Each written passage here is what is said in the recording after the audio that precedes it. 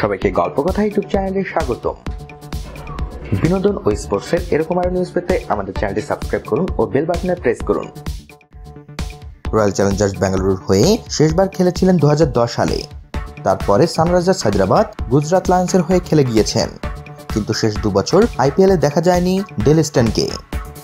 2019 আইপিএলে আরও একবার ফিরে এলেন আরসিবিতে নেথান কুল্টার নাইলের পরিবর্তে হিসেবে। বুধবার ইডেনের সাংবাদিকদের তিনি জানিয়েছেন, কোচ গ্যারি কাস্টেনের নির্দেশেই ফের আরসিবির দলে যোগ দেন দক্ষিণ আফ্রিকার অভিজ্ঞ পেসার। আরসিবি অনুশীলন শেষে স্ট্যান বলেছেন, গত সপ্তাহে পরিবারের সঙ্গে সময় কাটাচ্ছিলাম। গ্যারি ফোন করে জিজ্ঞাসা করে আমি খেলার মধ্যে রয়েছি কিনা। আমি জানিয়ে দেই অবশ্যই খেলার মধ্যে রয়েছি।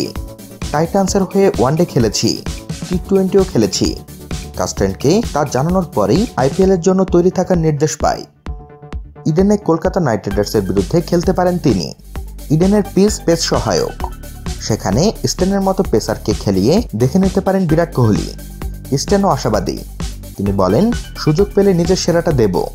আন্তর্জাতিক ক্রিকেটের মাঝে আইপিএল, সিপিএল, বিগ ব্যাশের মতো প্রতিযোগিতা খেলে তৈরি থাকা যায়। আরসিবির হয়ে ফের মাঠে নামার জন্য মুখিয়ে রয়েছি। বিশ্বকাপ দলে থাকার সুযোগ রয়েছে স্টেনের, কিন্তু তার দেশ এখনও বিশ্বকাপ জিততে পারেনি। এবার কি জিততে পারবে দক্ষিণ আফ্রিকা? স্টেন বলেন, বিশ্বকাপে অনেক দলই কঠিন প্রতিপক্ষ, কিন্তু সব দল নিয়ে আলোচনা হয় না। যেমন ওয়েস্ট ইন্ডিজ ভালো দল, কিন্তু ওদের নিয়ে বেশি আলোচনা দেখা যায় না। ঘরের মাঠে ইংল্যান্ডের বিরুদ্ধে কিন্তু ওরা সিরিজ ড্র করেছে। তেমনই ভালো দল দক্ষিণ আফ্রিকা।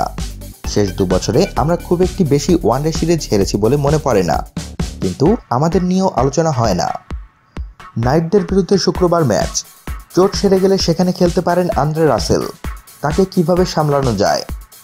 চলতি আইপিএলে বেগুনি টুপি পাওয়ার দৌড়ে এগিয়ে রয়েছেন তার দেশেরই সতীর্থ কাগিসো রাবাডা।